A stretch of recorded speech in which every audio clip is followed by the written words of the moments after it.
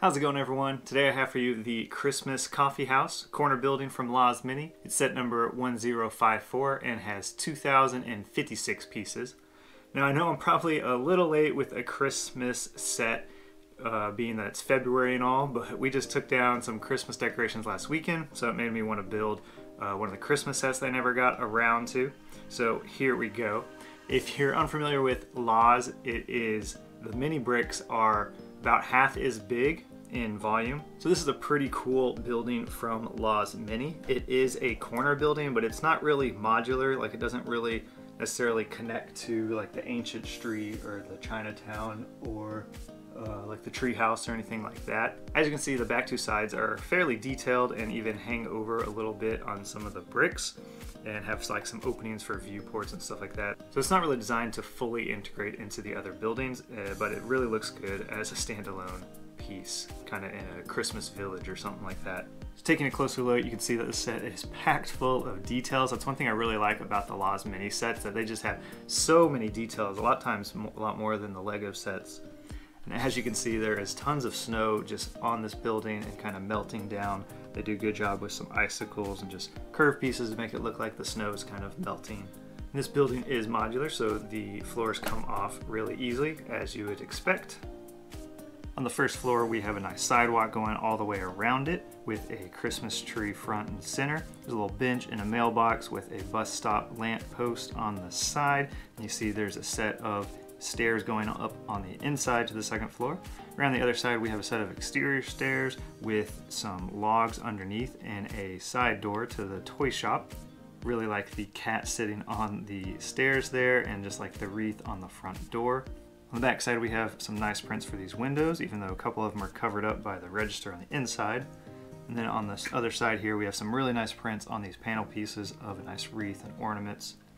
One slight problem with this set is that this back door here needs to open inward because this arch piece, but then there's a doorknob on it, so it doesn't really open inward, or if you try, that thing will pop off, but not a big deal, you can just leave that off. Inside the toy store, we have a lot of goodies for Christmas buyers. On the wall here, we have a couple of snowboards, a dartboard, balloon, helium tank section. We have a sale rack here up front that says 20% off. It has some socks, gloves, and a scarf. We have a guitar that has been marked down from $420 to $360.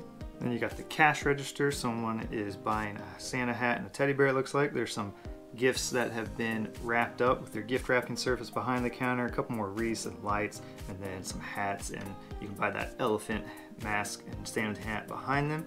And then under the stairs, we have a bicycle for sale also. There are a few loose things on this floor, like the snowboards and these helium balloons. The snowboards are resting on shelves and will fall out, but that's not that big of a deal. And the coffee shop on the second floor can be accessed from either one of those staircases. And here we have a nice big counter. Behind that, there is the wall with the coffee machine, espresso, a bunch of treats, and then some storage below that. We also have a dining area with a couple of tables and chairs for your customers to sit at, and a little balcony, but the door doesn't quite open all the way. And around that balcony, we have some spotlights showing off the toy store, probably, I guess also the coffee shop. A couple windows trimmed with some greenery and some nice trim work and flags. There's a small staircase that goes up to the third floor, which is a nice apartment. And that is either Santa Claus's apartment or a Santa Claus impersonator apartment, depending on your universe. There is a nice fireplace, a bedside table, a bed. I really like how the rug tiling goes under the bed right there.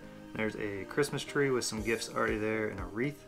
And it has a nice balcony here with a table and chair. Some of these stickers do go across multiple bricks like Lego did back in the day, but at least for me, I don't take apart my LOZ Mini sets. Once I build them, they're there, so it doesn't bother me too much. Third floor has some nice windows on this side, some black roof pieces that have snow dripping down them, nice clock print with a Merry Sticker sign on underneath it, and then you have this big gold weather vane kind of thing, and it's a really nice gold color. I don't know if they have this color in Lego. It's kind of like a shiny matte finish. The back side of the third floor has some nice big windows along with lots of flowers in the flower beds. And the roof is simple, but there is a hatch. There's not a ladder on the inside, but there is a way to get up, and it even has a little support stick there to keep the hatch up, and just a little flower bed. In addition to the building, we also have this balloon cart with a helium tank and a couple of balloons already inflated and a minifigure with an elephant head on them. And this set comes with 6 minifigures. You have a barista and customer, the toy shop owner with that crazy elephant hat, an adult and a child customer, and then a Santa Claus. Just like the other big LOZ sets, you get a nice bounded instruction book and a ton of spare parts.